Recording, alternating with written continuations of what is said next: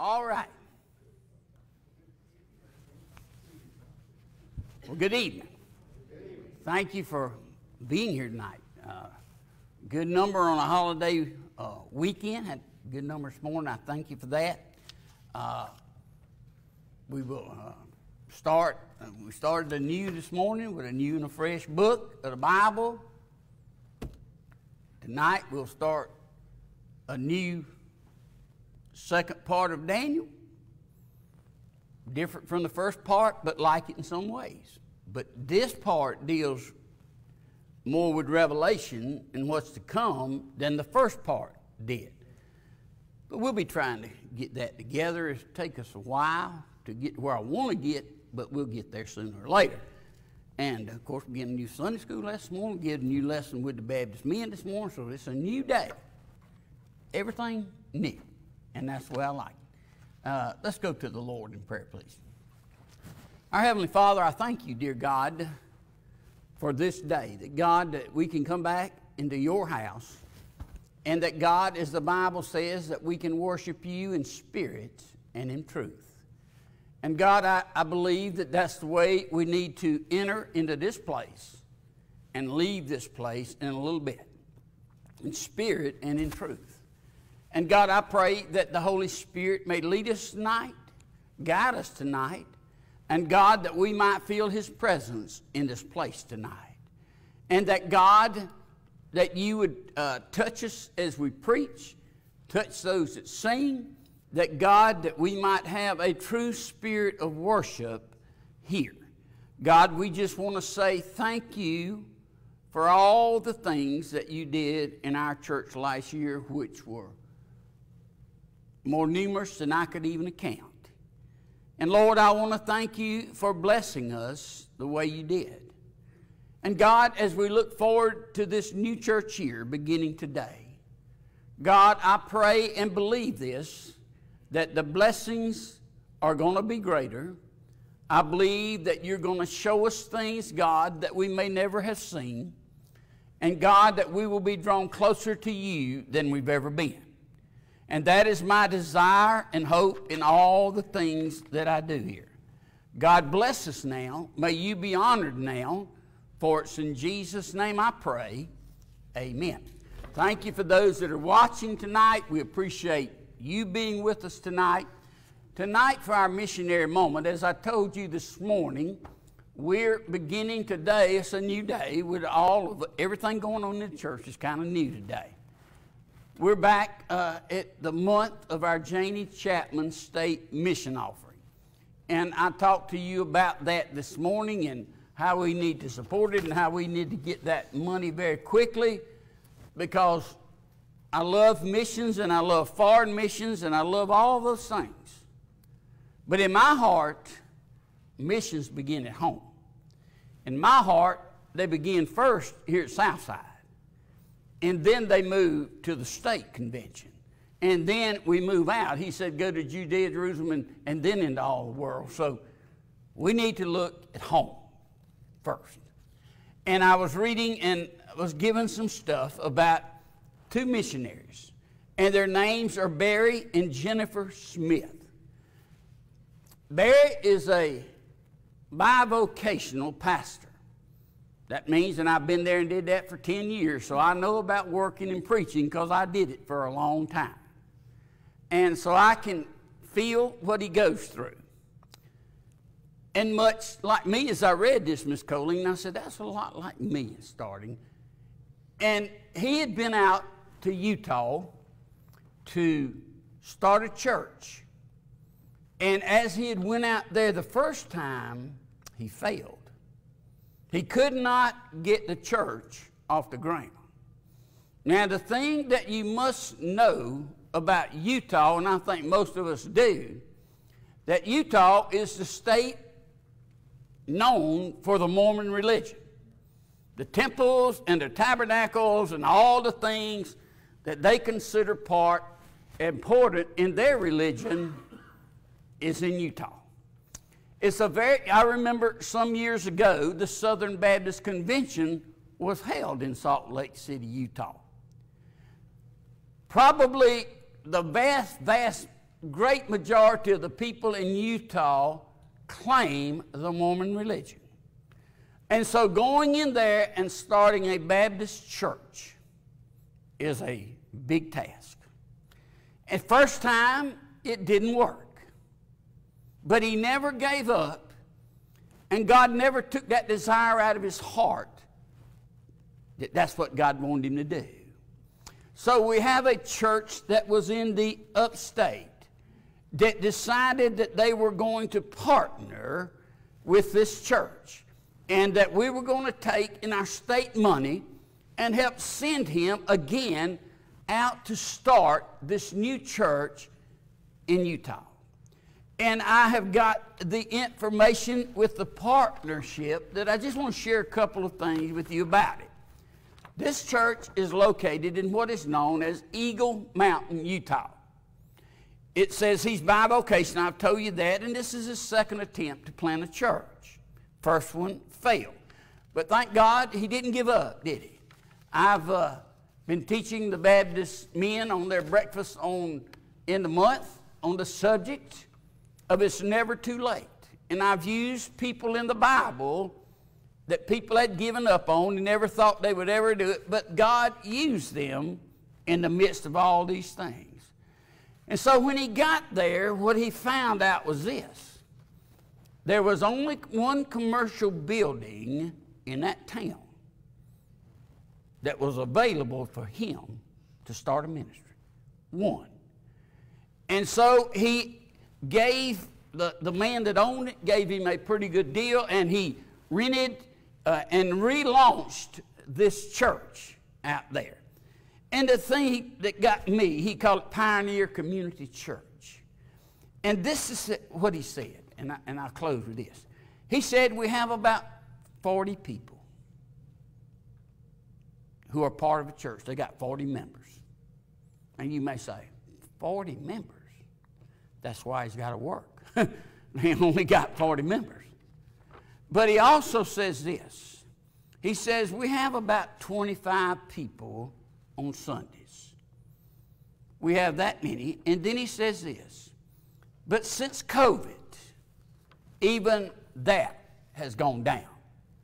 And so he says that we have several critically ill people in our church, and 9 of them are women. And we had, one time, 21 hospital stays among our people. Now, if you ain't got but 25 coming, and at some point in time, 21 of them ends up in the hospital, you got to realize there could be a lot of Sundays you ain't got a lot of people there. And that could be discouraging there. But what he says is this, and what we learn is this, that there are people in the world that we support that we'll never know. This money that we'll take up this month for our state missions will not only reach people in South Carolina for Jesus, but even South Carolina money can go as far as Utah to reach people out there for Jesus. Jesus didn't say you got to have a church with 2,000 in it. He said 25 will do. And if one of them comes to know the Lord because of what we gave, then you know what the Bible says? That the angels will rejoice over that one. So it's never wasted, folks. And so that's why I encourage you not only to give tonight as we take up our mission offering, but also during the month of September to give generously to our Janie Chapman. And let's foresee listen, I have seen what this church can do when it comes to missions. We've never not exceeded a mission goal since I've been here and gone far above it. This will also go far above if we'll just give. And I want to tell you something else. God will bless you with this giving. Any money given to a mission work in the name of God, God takes note of it up in heaven. So you give generously as we do this. And before we take up our offering, this was on my desk today, that we have taken up since we've been taking up, and this is just another mission project that we've started here at Southside in the last year, of buying Bibles and sending them out. And we've already taken up almost $1,500 to buy Bibles. And our church has bought 1,152 Bibles that are gone out to somebody, somewhere. And if one person reads that Bible, gets saved, the blessings come back on us. And so I'm so thankful that we give. God loveth a cheerful giver, right? So we're going to take up our offering now.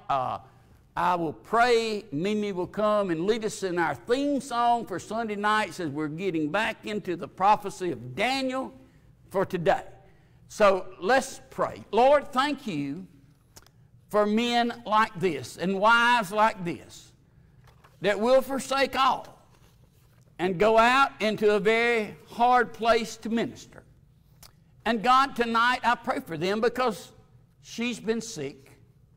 They've had sickness. Their church has sickness. God, I pray for your healing hand to get upon Brother Barry's family, his wife, God, for his church. And God, I pray that tonight as we pray, that as far out as Utah, that God, you will know, as Paul said to the Philippian church in our Sunday school lesson this morning, that I am always praying for you. May we always pray for those that are doing the mission work. For it's in Jesus' name I pray. Amen. All right, Mimi, come lead us in our themes, and this is our theme song on Sunday nights. Soon and very soon. Stand with us, please.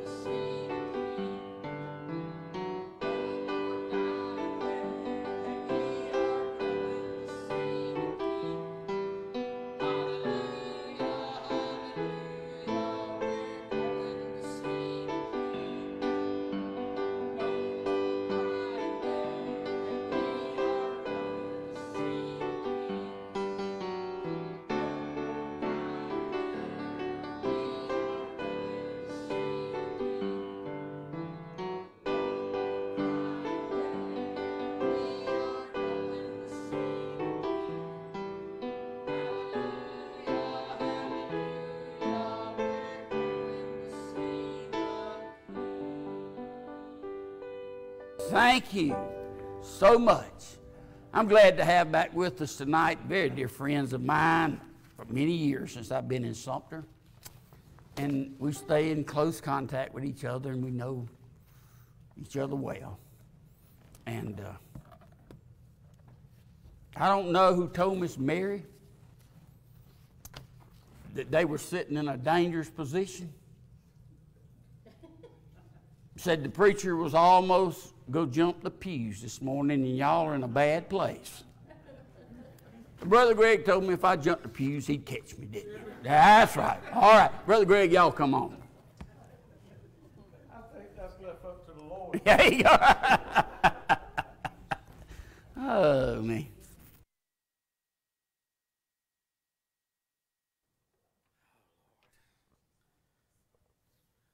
He ain't gonna never change, and I don't want him to. Except For the better. Yeah. Yeah. Testing. Oh, I know. There's so many times that I think about this good brother. He married one of my daughters. He converted both of them from my faith to Baptist. Both my daughters. And I love him to death. I really do. Amy called me the other night.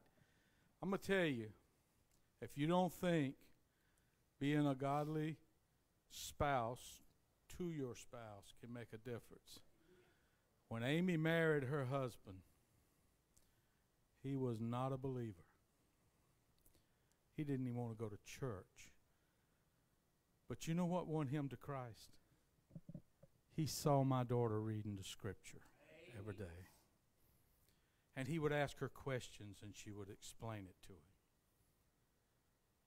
And he is now in the church, an active member of their church that they attend in Dallas, Texas.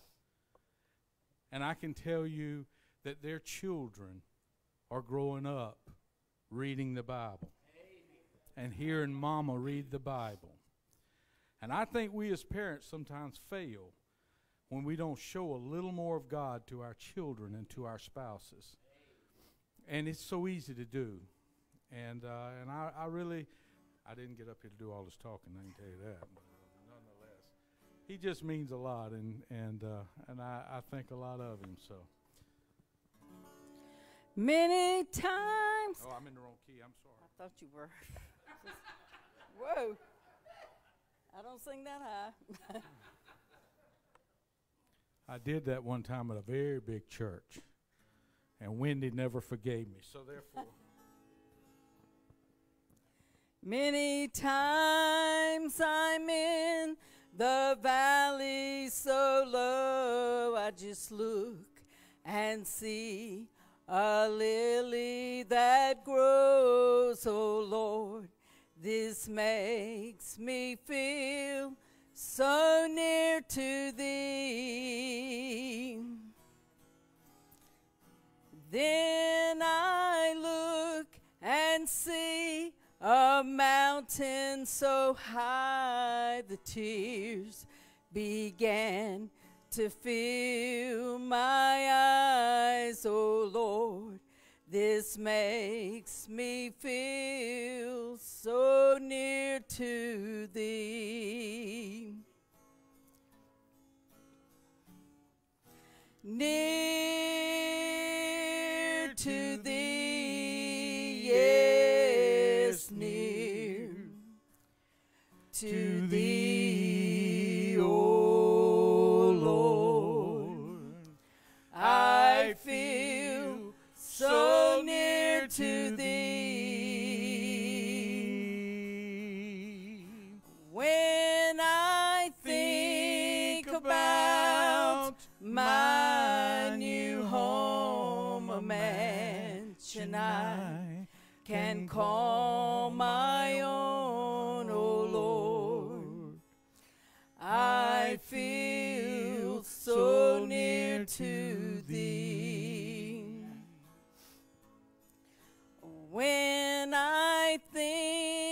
of how you were crucified, you hung, you bled, and you died, oh Lord. This makes me feel so near to thee. When I think about my mansion so near and that great meeting we'll have in the air, oh Lord, this makes me feel so near to thee. Near to thee, yes, near to thee, O Lord. I feel so near to thee. When I think about my new home, a mansion I can call my own, oh Lord, I feel so near to thee. Oh Lord, I feel so near to thee.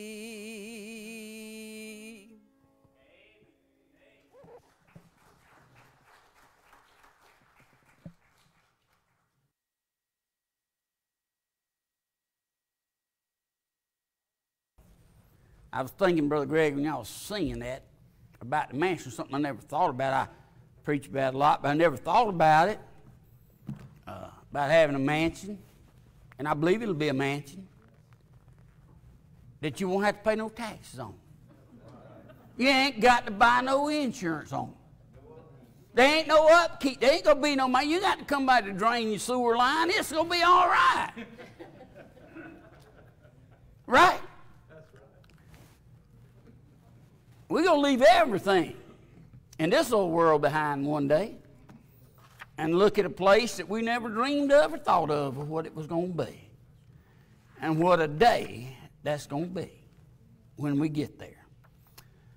Tonight, as I told you and have been telling you, I'm going to start teaching a series that's going to be entitled God's Incredible Plan for the Nations. God's incredible plans for the nation. Now, when we left off, it's been a few nights, a long time since we've really been in the book of Daniel because of other things that were happening.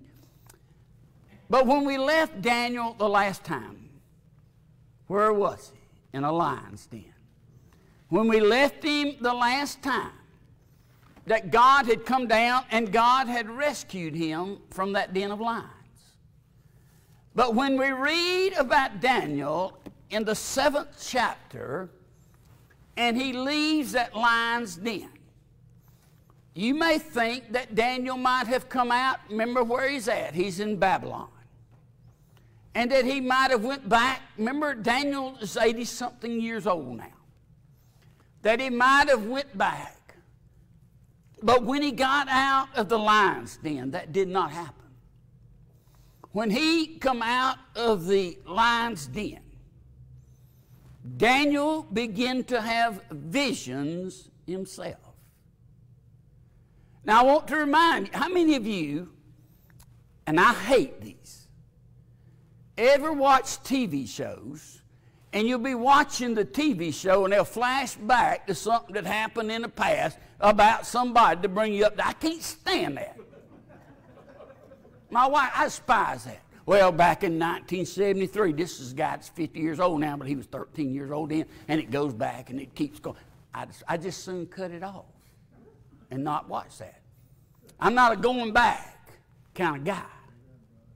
And so, but this is really what happens with Daniel here. God is giving him. Now remember before, as we did the first half of Daniel, now we're on the second half. Visions and dreams in the first half will be visions and dreams in the second half. Will be one in the 9th chapter of Daniel, may be the most prophetic few verses that there are in the Old Testament where Daniel names the number of days and times at the end. I've already preached years ago to you about that. But this is very important because remember the dreams that Daniel dealt with in the first 2 chapters. Remember how there was a king named Belshazzar. And he had a dream and he couldn't sleep and his wise men couldn't answer it. And finally, Daniel, who can interpret dreams, he came to Belshazzar and he interpreted his dream for him. And the dream that Belshazzar had was this. Remember, this is going to be a difference between now and then. Then, Belshazzar had the dream, and if you remember, he saw a statue, didn't he? Had a head of gold, silver, iron, brass, clay, that represented the 4 kingdoms back then that were to come. So listen, God did exactly what he prophesied in those dreams, because there came a Babylonian kingdom, there came a Medo-Persian kingdom, there came a Greek kingdom with Alexander the Great, and then there came the worst kingdom of all, that was the last kingdom, which was the kingdom of Rome, who was cruel and murdered and cut people's head off, and they dominated the known world of that day. And that's the last kingdom.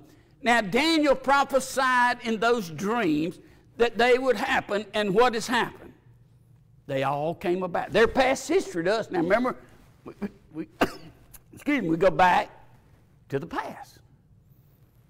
Because now, Daniel, who interpreted Belshazzar's dreams, now has visions from God himself. Now, in Belshazzar's dreams, he saw 4 kingdoms and empires that would come and would be destroyed. As we go along in the book of Daniel, God gives Daniel a vision. Not of what he did in the vision, because that's done. But when we come to this part of Daniel, this part of Daniel will tie in to Revelation. Daniel, in his vision, and I'm just giving you a synopsis, and we're going to dive into it, probably not tonight, but this is just the lead-in. In Daniel's vision, well, in Belshazzar's vision, he saw 4 kingdoms. Daniel's vision, he sees 4 beasts. Those beasts represent to Daniel that God was telling him, now that the empires are gone, that these 4 beasts represent what the world will face in the days to come. That's us. He saw 4 beasts. In the book of Revelation, it talks about the beast, or the beast, one that comes up out of the sea. And so this is where Daniel begins to tie in with Revelation. Now remember, I've always been told this in all of my ministry by preachers that are much more knowledgeable than I. And this is what I've learned, is I've taught Daniel before, but I've never delved into it this deep. But they said you'll never understand Revelation until you understand Daniel. Because a lot of what Daniel prophesied also is seen in the book of Revelation. The beast coming out of the sea. Daniel saw 4 beasts. The Bible says in the very beginning of Revelation, as we get into the tribulation period, which is to come for me and you yet, he said, I saw 4 men on 4 different horses. So we're beginning not to look at, we'll refer back to the past, but we're more or less beginning to look more to the future as God revealed it to Daniel. And I want you to understand that, even though we will look back at some things. Now, what we will learn is this, that God gives Daniel a bit. Now, remember who Daniel was. He was high up in the government. In 80-some odd years in his life, he had seen several kingdoms come and go. But then when God gives him this vision, he could interpret Belshazzar's vision. He could interpret the handwriting on the wall when nobody else could. But what Daniel could not do was interpret the visions of the future that God was giving to him in a dream. He could not interpret his own dream. He could interpret somebody else's, but he could not interpret his own. So God's saying this, Daniel, now I'm just giving you an overview tonight. I'll be going in depth in this. God says to Daniel, this is so important because this is the future. This is what's coming. If you can't understand it, then I'll send an angel to come and interpret it for you. Because he said, Daniel, this is what you need to do. You need to write this down. That's what Daniel did. He said, Daniel, write down what I'm showing you now. Let it be until the time that it is needed. Be sure that you have this. Now there's a author that I have several of his books in my library. And his name is Dr. John Wolford. He is, or was, the president of Dallas Seminary. He was a prophetic scholar. He could take the Word of God. I've got several of his prophetic books that he wrote, even when I did not have an understand. But this is what Dr. John Wolford said about the book of Daniel. This is his quote. He says, the vision of Daniel that God gives him now provides the most comprehensive and detailed prophecy of what's going to happen in the future than can be found anywhere else in the Old Testament. A very educated, a man that understood prophecy. His book on Daniel, I don't have it, but he wrote one. He said that there's no other book in the Old Testament. Now, we have a lot of prophets. We have a lot of preachers. We have a lot of those things in the Old Testament, don't we? You got Jeremiah. You got two of the great prophecy chapters in the Bible is Ezekiel 37, 38. When they prophesy Russia's coming. When they prophesy the attack from the kings of the north into the nation of Israel.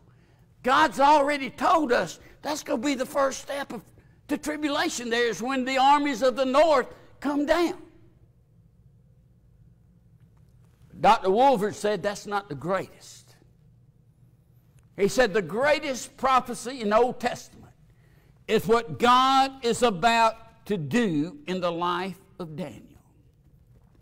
Daniel goes to sleep. And during that sleep, God sends a vision to him of what's to come.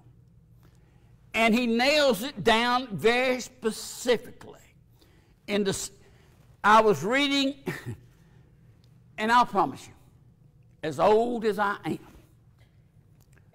I have never read more Bible or studied more Scripture or studied more things about the Bible than I have in the years that I've been your pastor. God has given me a refreshing and awakening since I've been at Southside. And I have read more and studied more and tried to learn more until sometimes I feel like my head's going to explode. I think, God, you don't mean for a dummy like me to know all this stuff. And he said, but yes, I do, because unless you know it, how are you going to tell them? So, every day, almost of my life, I delve into stuff. I'm hooked. I'm telling you, hook, line, and sinker, God has caught me. And I'm excited about it. I'm telling you, I'm excited about the new journey. I told you this is a new journey, didn't I? I'm telling you, it's a new journey for me. My wife thinks I'm nuts sometimes. She does. Well, she's thought it a long time. She just got a little more bolder with it now. Because she thinks as I'm getting older, I'm getting senile. And I can't remember. That's why I write this stuff down. In case I don't. But Daniel here is about to communicate the future of the Jewish nation. There's really one nation in this world that God really cares about. They're his chosen people. He didn't say we were his chosen people. He said they were. And I've heard preachers say all of my life that God's eye is not on Washington. It's not in Paris. It's not in London. That the eyes of God are in Jerusalem. Amen. And that's where everything is about to happen at. And it is getting more of a process of, listen, all the Middle East people that hate Jerusalem are now, even more than any time in history, about to pack together. And this leads to the end. And we see it in the news, and we see it everywhere now. Now,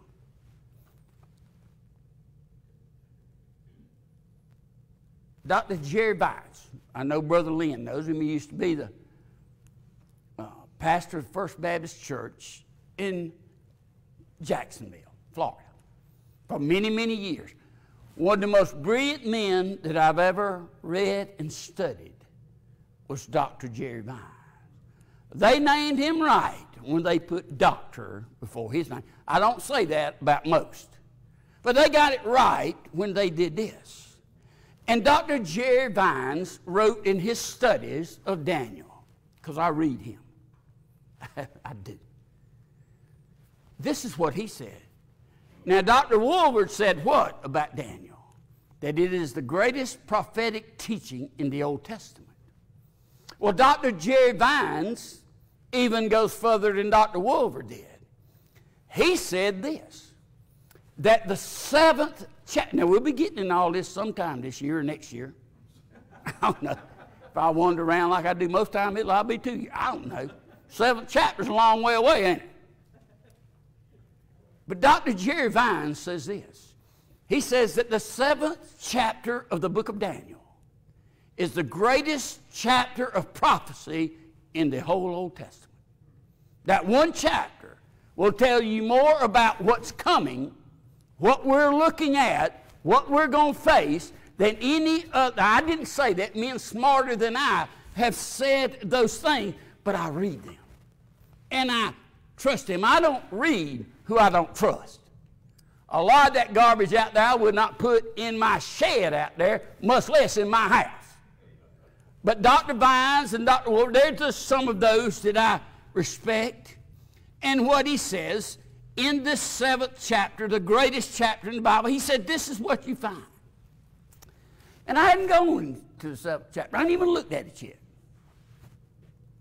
I don't even remember what it says. But I'll get there. I can't get too far ahead of myself or I won't know where I'm at. So I just take it week by week and verse by verse.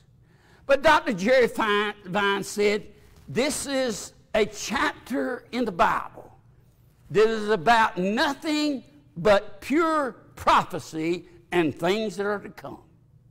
Now, we'll get there one day, I hope. Or maybe the trumpet sound, we won't, and we'll be okay. We'll be better. But that's what he says. He says this is the record of God's unchanging plan for the nations of the world. that the 7th chapter of Daniel tells of God's unchanging plans for the world to come. And we'll see. I'll study it and see what these great men say about it and try to put it in my mind. And this is what Dr. Vine said. He says that the think tanks of the nations will project their warnings. Now, the Bible gives us warnings about the end, doesn't it? The Bible says to look at the signs around about you and know that your redemption is drawing near. There's not a Christian that reads their Bible or comes to church or has a preacher that's worth 50 cents that they don't be able to look at what's going on in the world and say, this is what's happening now. It is. It is. And so he says that in this chapter, the think tanks, you know one of the big problems with the world today? We got too many smart people. The think tanks, those that look out there and say, well, I can tell you what's wrong with the world today. The main problem, the whole thing that's wrong with the world today is climate change. Right? It don't matter if they're fighting in Afghanistan. It don't matter if 90, 100,000 are coming across the border. The greatest problem we got, according to the think tank, is global warming. Makes me want to throw up. I'm glad I'm not one of them. I'm glad God didn't give me a lot of brains, but he gave me some common sense. The thing that is lacking in this nation today is we got too much brains and not enough common sense. I got to quit. He says that, I'm going to quote him now. I get wound up here. But this is what he says. He says the think tanks of these nations project warnings about, number one, the holes in the ozone. Ain't nobody never knew about no ozone 40 years ago. And then he says they will, and listen, if you don't think he's nailing us to where we are today, he said the think tanks of the day, the smart people, the scientists that they tell you to trust in, he said they will teach you of global warming. They will teach you that we have misused and are depleting the natural resources of the earth. Folks, this is God's world. We can do no more harm to this world than God allows us to. I don't care what they tell you. I don't care what they say. The reason there are fires is this is God's world, and he said don't fire, not climate change. And not only that, when you know the Bible, that not only will they burn out west, but one day the whole world will burn. And do you not think that God might be trying to tell us something here? But see, we missed the point because we're too smart. It's the ozone layer, not God. We're going to deplete the natural resources, so we got to go to solar energy. We'll never deplete the resources of this earth until God says so. God made it. He made enough. And it'll be there until he says it's not there.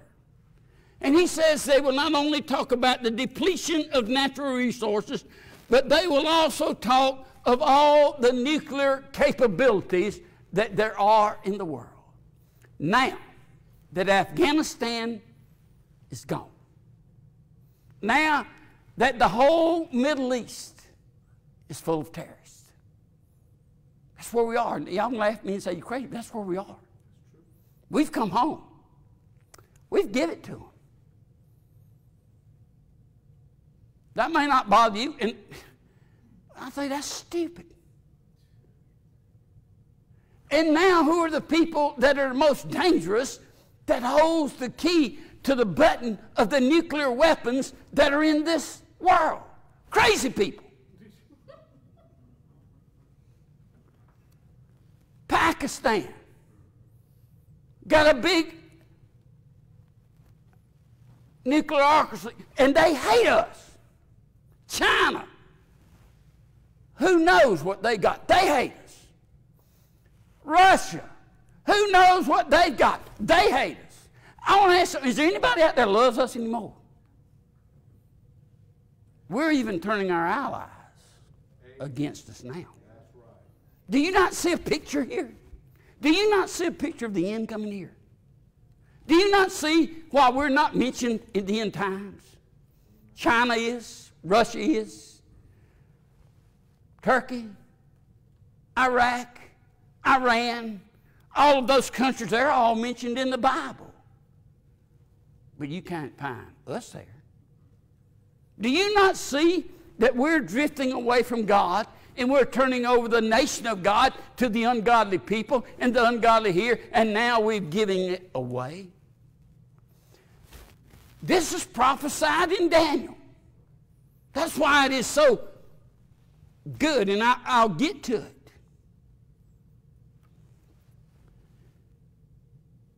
But man today, and this is Dr. Vines again, he said, is unable to give us a clue about the ultimate future of mankind.